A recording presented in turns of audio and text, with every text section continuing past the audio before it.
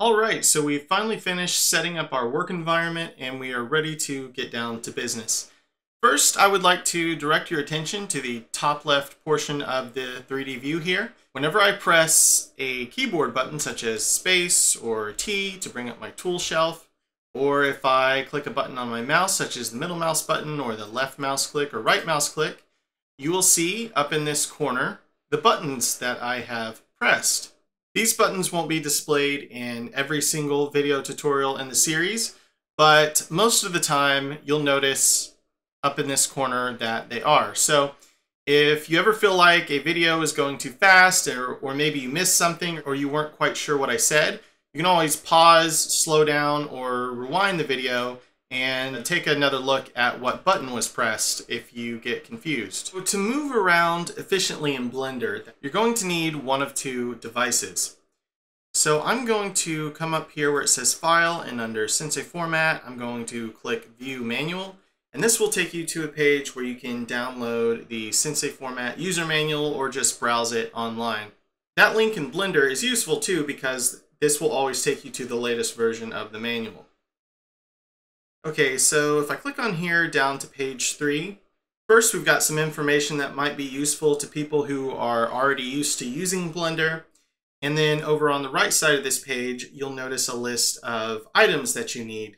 And one of those items that you really need is a 3-button mouse. A 3-button mouse is really the most common mouse type that you'll find. It's just a simple left mouse button, right mouse button, and the standard scroll wheel, which is the middle button. If you don't have a 3-button mouse, I highly recommend getting one. You can find them for as cheap as $5 brand new off of Amazon.com. Or if you don't buy things online, find a way to get to a Goodwill. They're loaded with them. You can find one for $2 or $3. It is possible to use Blender without a 3-button mouse, but the amount of efficiency you will lose is through the roof. So it's really pointless not to use a 3-button mouse, and it's highly recommended for this tutorial series. That is, unless you have a drawing tablet, which is not required for the series, but it's definitely recommended. And in the next video, we'll go over setting up your tablet to work with Blender and specifically to take advantage of some Sensei Format features as well. I actually recommend using both a 3-button mouse and a tablet if you have one, because there are times where you can work way more efficiently with a 3-button mouse as opposed to a drawing tablet. However, I know some people who use nothing but their Wacom tablet for everything, and I commend these people because somehow they find a way to be super efficient to use it even as like a regular mouse. I'm not that way. I like having a mouse available for more design-oriented work, and I like using the drawing tablet for things like sculpting and painting. However, the drawing tablet is optional for the course. The 3-button mouse is definitely something you're going to want to get if you plan on using Blender very much. Okay, so we're done with this. I'm going to go ahead and minimize it. And back in Blender, let's talk about the 3 basic ways to navigate your 3D environment. And really that's all there is. There's just 3 things that you commonly do to move around. So the first way we move around is by holding down our middle mouse button on the mouse and then moving the mouse. And this lets us rotate around whatever object we have selected. So right now we have this cube selected, and you can tell it's selected because it is highlighted in orange. So when we hold middle mouse button down and rotate, we are rotating around that selection. But if I were to double right click over here and under this mesh menu add, say, a cylinder, now if we hold the middle mouse button down and move the mouse, we are rotating around that object. And so something interesting happens if we select more than one object. So if I hold shift and then left click on this cube here, this will add that cube to the selection. Notice they're now both highlighted in orange. So now if I hold my middle mouse button down and rotate, we rotate around an imaginary point that's in the middle of everything we have selected. So notice we're not really focused specifically on either one of the objects, but somewhere in the middle of it. But if we were to click back on the cube, when we hold down middle mouse button, we stay focused on that, or on the cylinder, we stay focused on that. The other way to move around is by panning the screen. So to do that, you hold down shift and then also hold down the middle mouse button as well. And now if you drag the mouse left or right or up or down, it will pan the screen rather than rotating around anything. And finally, we use the scroll wheel on the mouse to zoom in and zoom out. If you just slowly rotate the mouse wheel up one or down one, you'll see this is kind of a clunky way to zoom. You can also do a precise zoom by holding down Control and then holding down the middle mouse button rather than clicking it, and move your mouse up or down, and you can see this is a much smoother way to zoom in and zoom out. So once again, that's hold middle mouse button down to rotate around stuff, hold shift and middle mouse button down to pan the screen, and then use the mouse wheel to scroll in or scroll out to zoom in and out, or hold Control and hold down the middle mouse button to do a nice precise zoom. And the precise zoom really comes in handy when you're working up really close on an object. Now, there are times in Blender where navigating the 3D environment gets a little funky. Usually these issues surround zooming in and out of things. So if that ever happens, you can always reset your view by pressing Shift-C. And when you do that, the 3D view gets reset. So when you scroll in or out to zoom, or hold shift and middle mouse button to pan the screen or rotate, everything will work how it is supposed to. Another navigation feature that I use constantly, and I highly recommend to you, is pressing Alt middle mouse button. And what this will let you do is zoom in and focus in on one particular object. With this cube selected, if I press Alt and click my middle mouse button, this immediately zooms me in on this object. Or if I were to say, select this cylinder up here and I hold Alt and tap middle mouse button, it zooms me right up in on that object. And so this is actually a really helpful tool to immediately get close up towards something you want to work on. Once again, that's Alt middle mouse button to do that. So in addition to our sweet Alt middle mouse button zoom thing, and our three main methods of navigating the environment, that is holding middle mouse button to rotate, shift middle mouse button to pan, and scrolling in or out to zoom. In addition to all those, we have some keyboard hotkey buttons that help us jump immediately into different views, such as front, back, right, left, and so on. But before I tell you exactly what those are, let's take a look at a full-size desktop keyboard and a regular laptop keyboard so I can explain a few changes that have been made in Sensei format over the default Blender view hotkeys.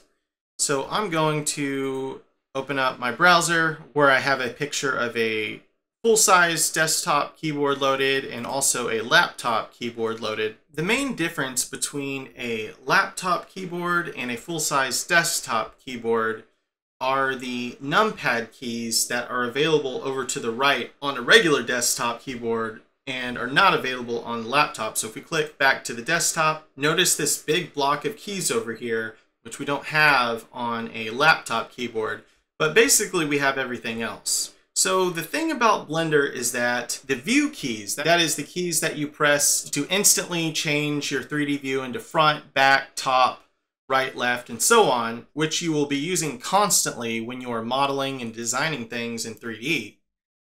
Those view keys in Blender Default are all located on this numpad. What Blender Default uses these regular top number keys that are available both on a desktop keyboard and a laptop keyboard is to control layer visibility in Blender, which we'll get into what layers are in a future video.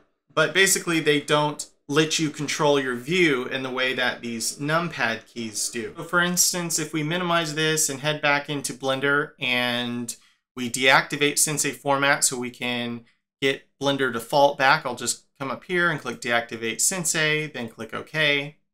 And when I open Blender back up, now I've got all of Blender's default keys and everything. So if I press the number 1 on my full-size desktop keyboard on the numpad area, it will change my view to the front view. That is, once again, this key right here, this numpad key.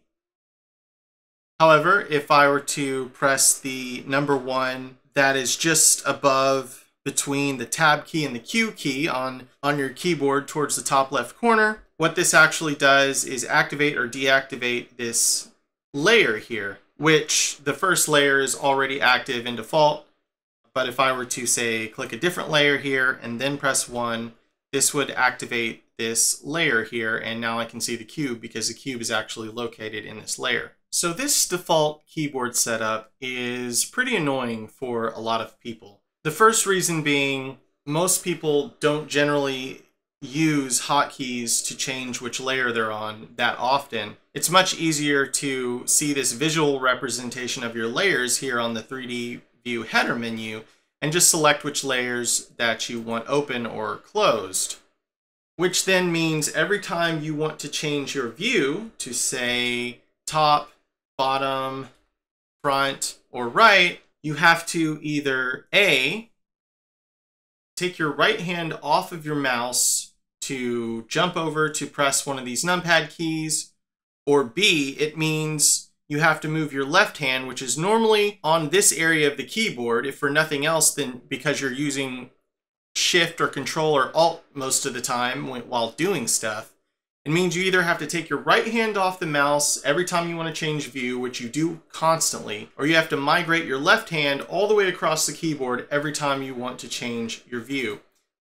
So this is not really an ideal setup for most people. So not only is this an inefficient use of a regular full-size desktop keyboard, it also means that if you're on a laptop using Blender Default, you have no default hotkeys available to control your view. Eventually, Blender realized this and they went ahead and added an option to emulate numpad keys. So if I change this to user preferences and click on input here, there's this option to emulate numpad keys. So this is a pretty helpful option, especially if you are on a laptop.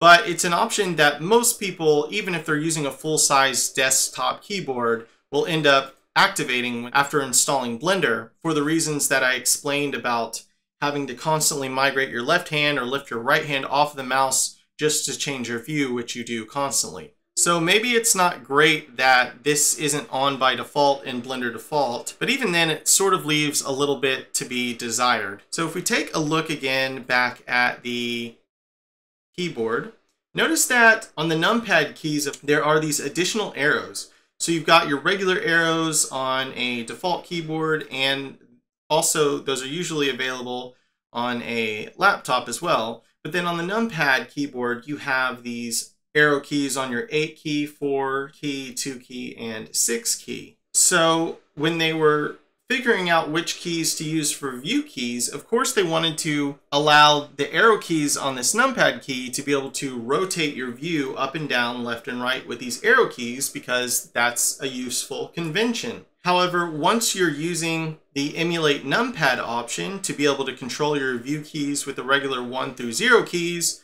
the placement of these don't really make any sense anymore.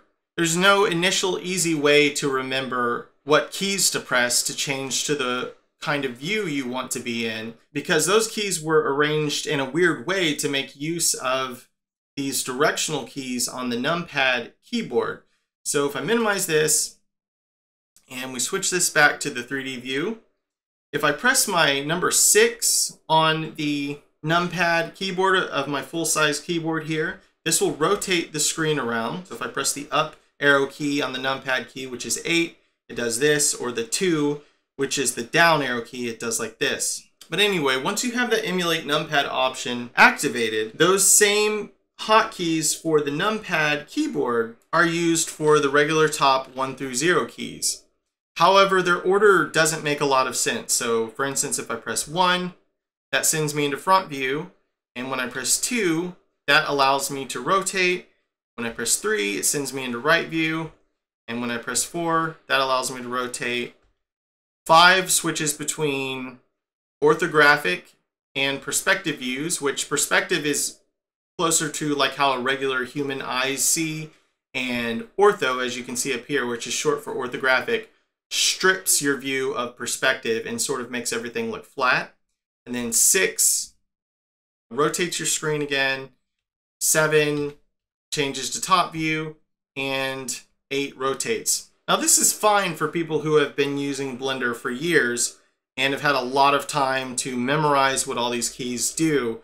But to me, there's no real mnemonic usefulness to this setup. So in Sensei Format, a simple mnemonic device was set up to make it easier to remember which hotkey you need to press to change to the view you want to change, by default using the top 1 through 0 keys. So it doesn't matter whether you're on a full-size desktop keyboard or using a laptop keyboard. To demonstrate how we do things in Sensei Format, I'm going to click File, Sensei Format, and click Activate Sensei to get this back. And then when we open up Blender again, we're back in Sensei Format. Okay, so whereas in Blender default, if you have the Emulate Numpad option activated, so you can use your regular 1 through 0 keys at the top of your keyboard, whereas those keys are still mapped to the functionality of the view keys that made sense when using the desktop numpad keys, Sensei Format instead gives you a simple way of remembering which keys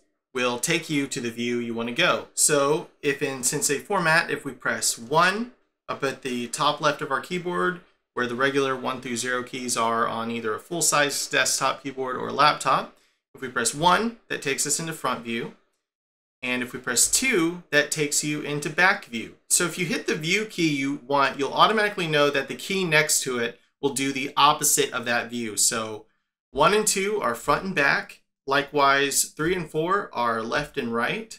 And then 5 and 6 are top and bottom. And that covers your main 6 views. And then you have 7, which will hop you in and out of perspective viewport mode. And then you have 8, which allows you to rotate your screen up and down, and 9, which allows you to rotate your screen left and right. Now, I rarely ever use 8 and 9. However, they can occasionally be useful hotkeys. And then, of course, 0 will send you into the viewport of your camera, the same as it does with Blender default. So once again, if you're just getting started with this stuff, I recommend, if you haven't already, go ahead and click on this View Manual button and download this PDF manual, because on page, let's see, what was it? It's near the end. On page 16, you have a very helpful hotkey chart which tells you how to do the most common things you'll need to be doing, such as the navigation stuff we've gone over in this video. And for a more complete list of hotkeys, you can also check out this button right here that says View Hotkeys. And this just takes you to a much more complete documentation of the Blender Sensei Format hotkeys, which you can also download as well. Do note, however, that if you do have a full-size desktop keyboard, you can still use the numpad keys in Sensei Format, such as the right arrow key, which is on the 6 numpad key to rotate in this direction, the 4 arrow key to rotate in the opposite direction, 8, which is pointing up, and 2, which is pointing down. You still have access to those if you want to use them. And then the only other difference from the Blender default numpad keys is that 7 and 9 copy the behavior of the 1 and 2 keys at the top left of the keyboard, because in terms of muscle memory, it's much easier to remember that the 1 over to the left does front and the 1 over to the right does back. Likewise with 1 and 3 on the numpad keys, 1 does top and 3 does bottom. However, it is very rare that I ever use the numpad keys because, like I said, it's a really inefficient way to navigate around in Blender. You have to either take your hand off of your mouse, which you don't want to have to do, or you have to move your left hand all the way across the keyboard just to change your view, which, like I said, once you get used to using Blender more and more, you're going to realize you're constantly adjusting your view to get a different angle on something you're working on. So one other thing I would like to mention real quick, you can control your camera view down here in the director's chair area the same way that you control your regular 3D view. So to rotate, you just hold your middle mouse button down, or you can pan your camera around by holding Shift and middle mouse button. You can also zoom in and out by scrolling your mouse wheel, or hold Control and middle mouse button to do a precise zoom, as well as doing an Alt middle mouse button zoom by holding Alt and tapping your middle mouse button to quickly zoom in on something. You can even use view keys to quickly align your camera. So I could press 1 for front view, or 2 for back, 3 for left, 4 for right, 5 for top, and 6 for bottom. And this is important to know because if you want to render something in Blender, you have to render it out through what the camera sees. So if I were to press 1 to change this camera to front view, and I wanted to render this cube, now I would click my render button because whatever the camera sees is what's going to actually be rendered. And there's our very plain, boring front view of this cube here rendered, which we could then save this rendered image out or work on it or whatever. So I'll click go back here. All right, so before we go, let's quickly recap everything we've learned about navigating in Blender. So first of all, to rotate around things, we hold our middle mouse button down and move the mouse. To pan the screen, we hold Shift and middle mouse button, and then we can move up or down, left or right.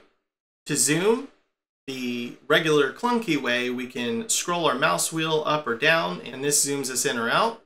We can also perform a precise zoom by holding Control and the middle mouse button, and this is really helpful when you're wanting to work really close up on something and you don't want the sometimes disorienting scroll zoom. See, it's a big jump between that and that, so sometimes it's nice to be able to use that Control middle mouse for the precise zoom.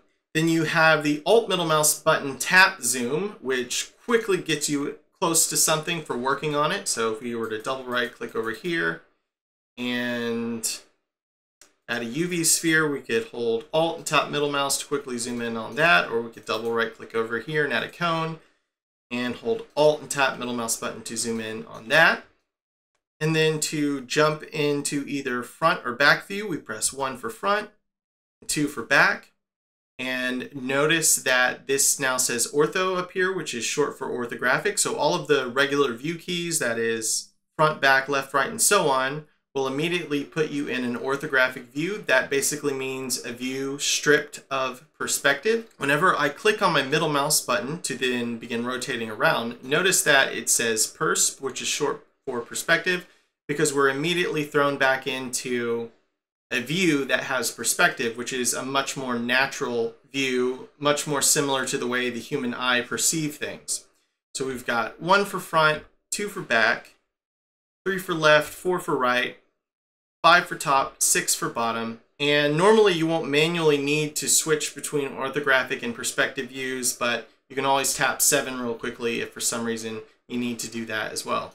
Okay, so if you're looking for something to do between now and the next video, what I recommend is that you get used to adding things in Blender, which you can do by double right clicking, and under this mesh menu you can add these different mesh objects. So experiment with adding all this different stuff, you know, maybe kind of see what these shapes look like once you add them to your 3D view, and just practice rotating around things, pressing Alt middle mouse button to quickly zoom in on stuff, panning your screen by holding Shift and middle mouse button, and getting used to the view hotkeys as well.